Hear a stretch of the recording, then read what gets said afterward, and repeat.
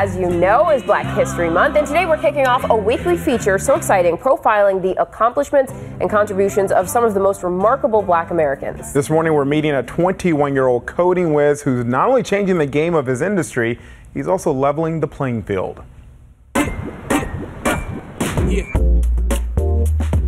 My name is Idris Sandhu.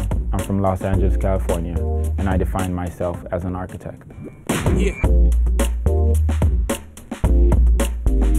When the first iPhone came out was a very pivotal point, for me as a young teenager, seeing Steve Jobs introduce this to the world. And we are calling it iPhone.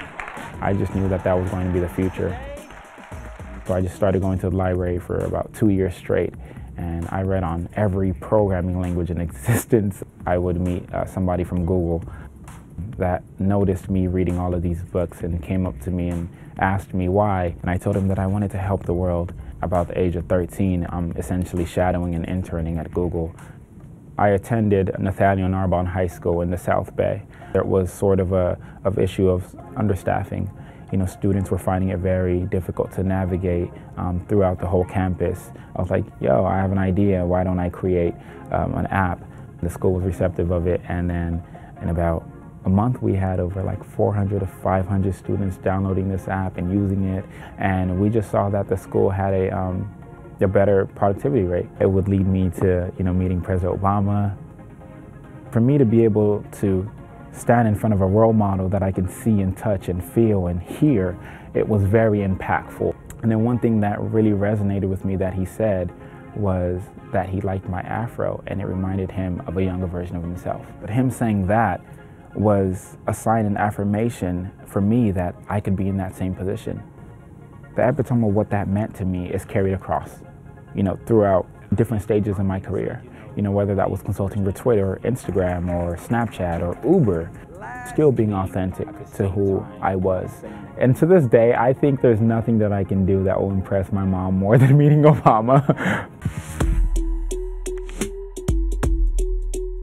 I also had people telling me, for what you were doing and just the political influence you'll have, it's not smart for you to align with this certain person. The kids that look just like me and speak just like me and wear clothes just like I do, to influence them, I would have to make information, I would have to make tech look cool.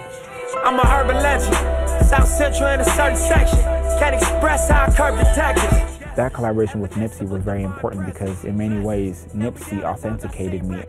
Pull up tomorrow, though, Marathon grand opening of the world's first smart store, the world's smartest store. We launched the store and it was amazing. We shut down 2 blocks. We had one of the most OG street people literally co-signing you, and it just gave you this instant stamp, he's good. 2 people from totally different worlds, but having that common passion for wanting to impact and change the world and guide younger people into knowing that you can be cool and smart and that you shouldn't have to compromise on both. Gen Z is widely known as the internet generation. They grew up in a world dominated by the presence of the internet. I did a TED Talk a while back, and I was explaining to people that tech bias isn't just about the people behind these algorithms. It's also about identifying problems that a specific demographic has. For a minority growing up in this era, we risk the chance of losing a seat at the table.